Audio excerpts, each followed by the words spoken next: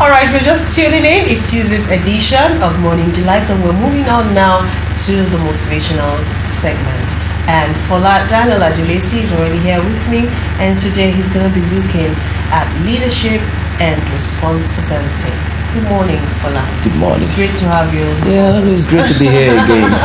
Alright, so we're continuing in the series of leadership.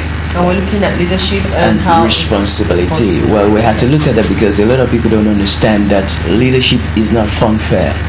Leadership is not what you do like a celebrity. Exactly. You can serious business. You can be a celebrity and not be in the business of leadership, because celebrity is you just come out and people admire you, people appreciate you, and you can just go about enjoying the ovation. But in leadership, it's not like that. In leadership, the ovation can be for 1 minute, and you have 30 minutes of serious stress, where if you don't take a decision on that moment, you can have 30 people who are going to lose their lives. Now imagine a situation where they said a Nigerian was going to be killed in an Asian country for drug dealing and all that, and this was a decision that had to do with bilateral trade. Now if the president of Nigeria or the embassy refuses to take a decision immediately, that Nigerian is going to die.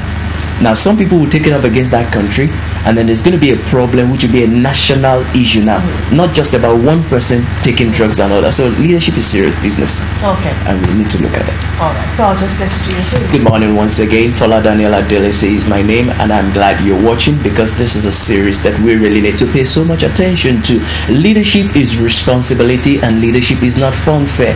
Now, a few years back, or let me say so many years back, Winston Churchill stood right in front of the nation of England, and he had to convince them of the need to face the monster that was right in front of them. They stood a chance of winning the battle, and they also stood a chance of losing the battle. And if they lost the battle, it meant that they were going back to slavery. But Winston Churchill had to take courage and tell the people, never give up.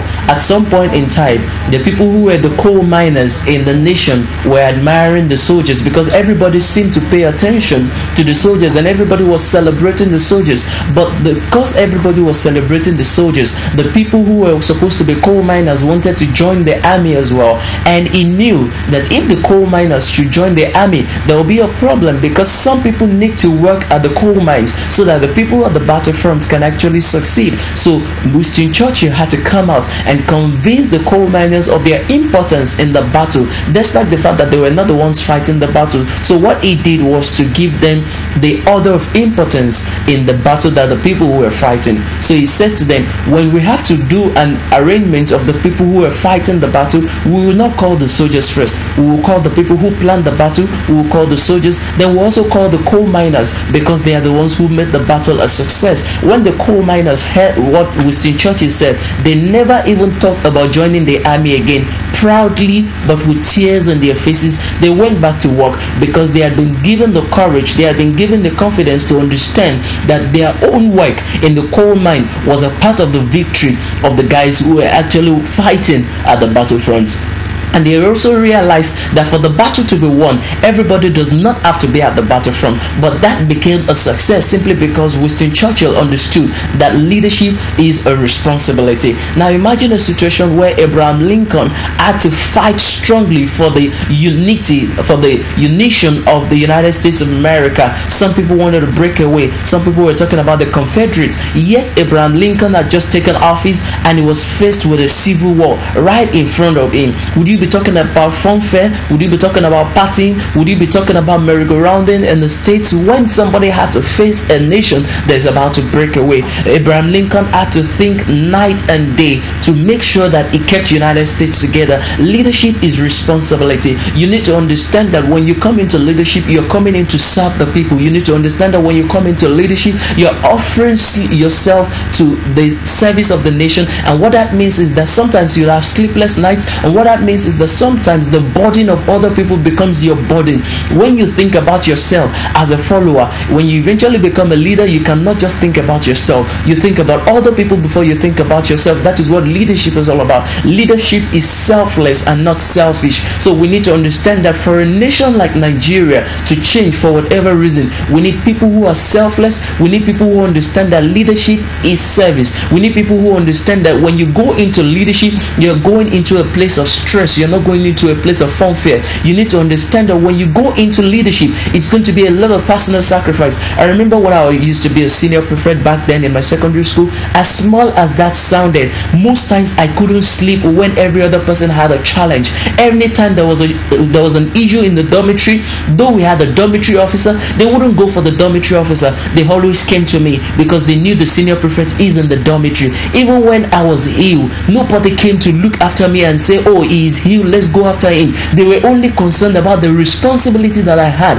as a senior prefect. Now that gave me a broader perception of what leadership is all about. Leadership is less of you and more of the people. If we have people who understand that leadership is less of you and more of the people, the leadership of this nation will be an effective leadership. For us to have effective leadership, we must have leadership that understands vision. We must have the leadership that understands focus. We must have the leadership that understands strategy and tactics, because it's not enough for us to talk about vision. It's not enough for us to talk about rebranding. It's not enough for us to say that we have a focus. We must also have a strategy for implementation.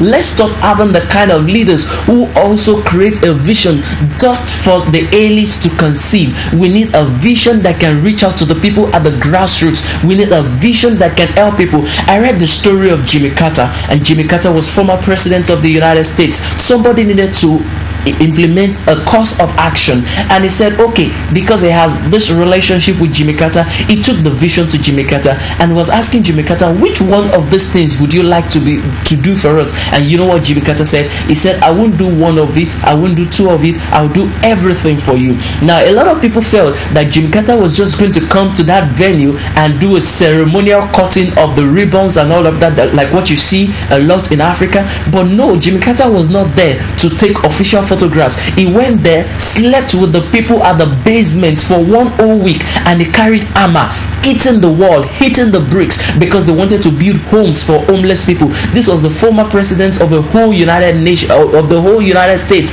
coming down to sleep in the same basements with people, when he could stay in hotels, when he could walk around with bodyguards and all that. But he stayed with the people. He didn't only stay with them to supervise them, he carried armors, and he was actually hitting the bricks himself. And apart from that, he used this influence to get what other people need. Today in leadership, a lot of people need to understand the difference between connection and influence. Connection is who you know, but influence is who knows you and whose life you are impacting. We need the kind of leaders who understand that they don't always have to run after the connection that they need, but create an influence so that they can give platforms to other people. Send me an email, ediblepen@yahoo.com. But always remember, leadership is selfless and not selfish. Thank you. Okay, all right. Thank you once again, Fola, for that. But then I think we should qualify that a little. Maybe we should call it true leadership.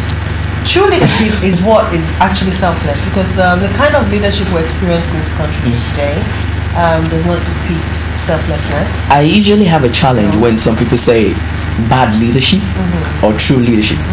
The reason is, in my several years of the study of leadership, I realized that there is nothing like bad leadership.